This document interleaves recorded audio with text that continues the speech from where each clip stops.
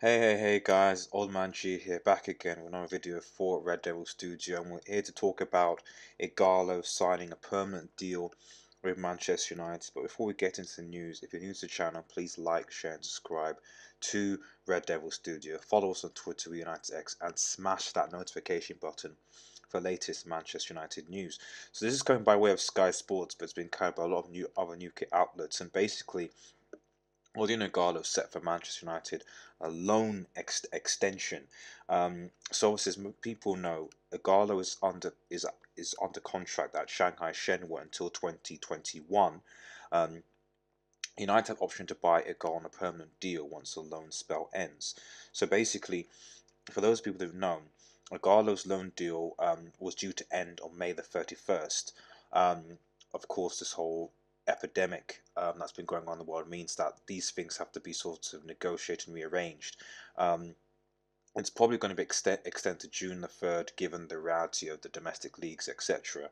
Um, and it just seems that while Shanghai shouldn't expect, obviously, Ighalo to return after his loan stay at Old Trafford, um, United have basically, pushed on ahead, as it were, um, to extend this loan deal, with hopefully the option to buy a Nigerian international on a permanent deal once his loan expires. Um, you know, Ighalo scored, what is it, 40 goals, made 11 assists, 100 appearances for Watford, as we know, netted 4 times 8 match in all competitions for United. And for me, this is a good shrewd business. It's rumoured the fee will be somewhere about £50 million. He's obviously 30, turning 31, and I know what you think about this, guys, but for me, I think that we sign him. I think that we sign him.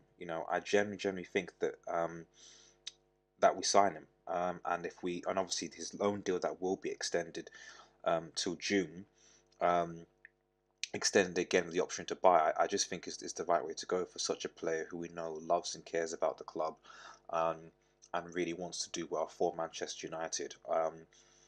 Should we bring in Team Werner? Should we bring him forward? It's a possibility, but you need to also consider the impact that might have on like the Marshalls, the Rashfords, the Greenwoods, and we also have a player that is quite happy, quite content to rotate with the other forwards. So we'll see what happens. But anyway, thanks again for listening, guys. If you're new to the channel, please like, share, and subscribe to Red Devil Studio. Follow us on Twitter, UnitedX, and smash that notification button for latest Manchester United news.